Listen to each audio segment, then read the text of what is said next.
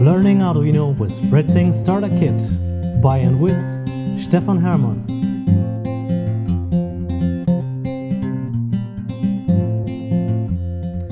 Digital in is the second important function we need for the work with Arduino. And as you remember, a digital signal can be high or low. In our case, if we have, for example, a button, then we want to sense if it's open or if it's closed, if somebody is pushing the button or not. But unfortunately, if we connect the button to the Arduino board, the outcoming signal when the button is open would look like this. So there is a lot of interferences on this channel. So we can't really sense, because Arduino is looking if the voltage is higher than reference voltage. And if it is, then Arduino says it's switched on. But you can see here, a lot of times it would say it's switched on, even if it's open. And this comes from all interferences from what I don't know. Maybe you know if you place your mobile phone or stereo at home, then you sometimes hear just different sounds, and there is a lot of noise in there. And even on the Arduino board, there is a lot of noise, which we have to somehow calm down, because this signal, we can say that this signal is an unknown signal. Therefore, we need to calm everything down with a drop-down resistor. So in this line or in this wire where we have this noise, we simply place a resistor which is connected to the ground, and each interference will be directly guided to the ground over this resistor. It should always be a resistor with a higher resistance. Here it is 100 kilo ohms, and this is a nice drop-down resistor. And now our signal, when the button is open, looks low, doesn't it?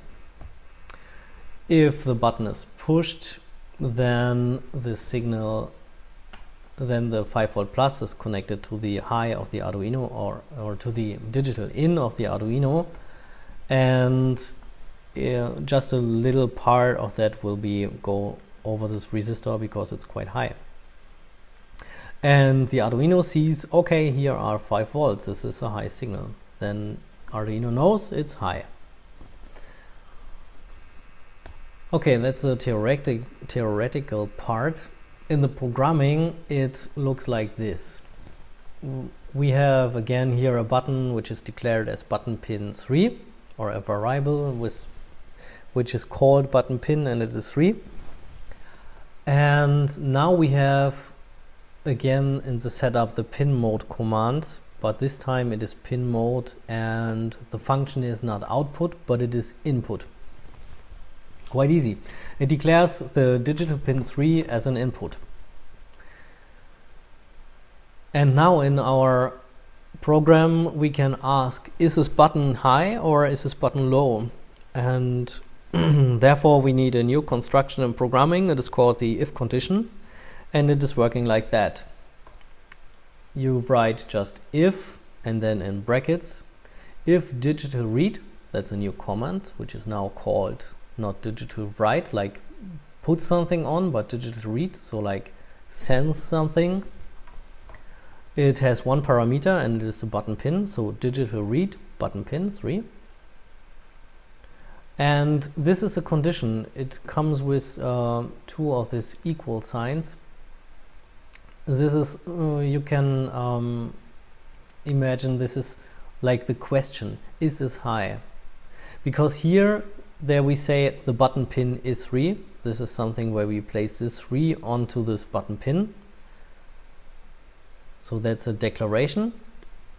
But here it is a question, because this condition can be true or it can be false. Digital read button pin equal high is only true when the button is pushed. And if this is true, then everything in this curly brackets is interpreted.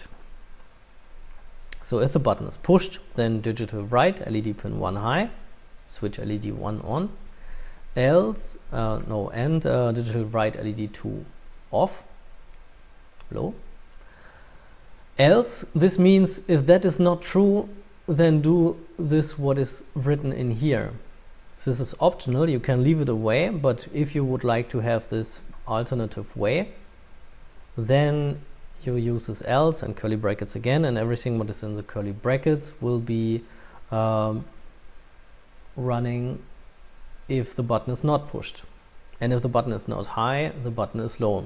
You remember we have a digital signal which has two states, one is high, one is low. Right, so let's build it. Therefore we take our circuit here, which we had before.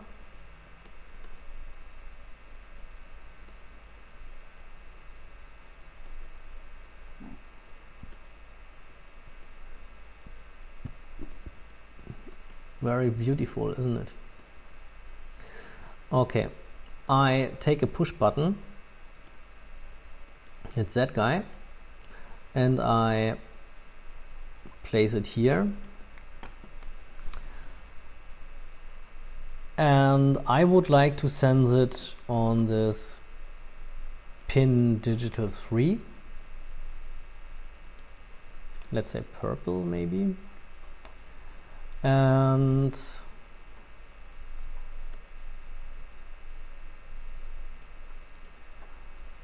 so the one side now is in this pin which is the input, and the other side should be a plus.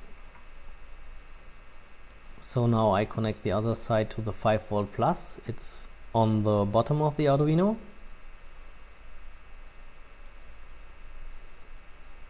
Or not really on the bottom. You know what I mean, I hope. So, and I change it to red because it's a plus, and I always use red for plus. It's not my invention, of course not. And I take a resistor, and now I need a resistor which has 100 kilo ohm. And I can take this out here in Fritzing.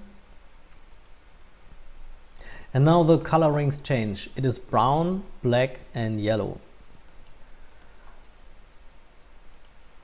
And I will place it with a connection to this input pin and the input side of the button.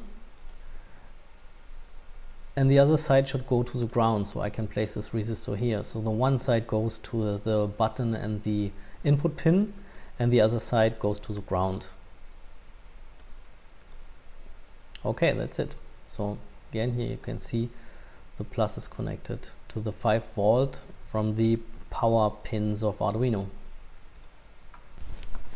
So I take the push button out of the Fritzing starter kit, so it's this one here, and I place it in this breadboard, and I need the 10K resistor. So here I've got one,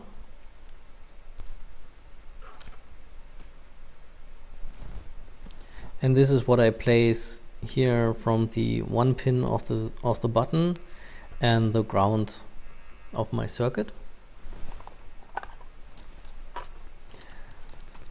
Then I need, oh, that's a little bit short. Then I need the plus, which is here and here. That's the opposite of the button, and I need the wire which connects the button and the resistor to the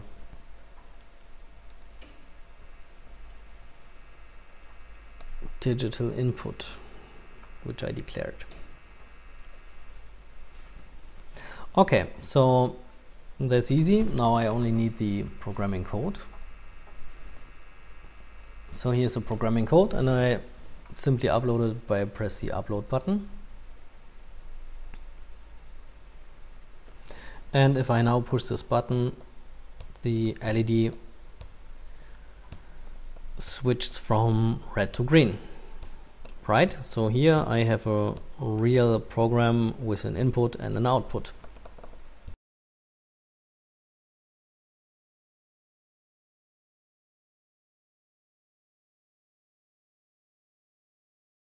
This episode was brought to you by Fritzing.org, the free and open software for project documentation, sharing and PCB layout creation. Check out our PCB fabrication service Fritzing Fab. With the purchase of Fritzing products, you actively support the development of the Fritzing software. For more Arduino related questions, go to arduino.cc/forum. Thanks for watching.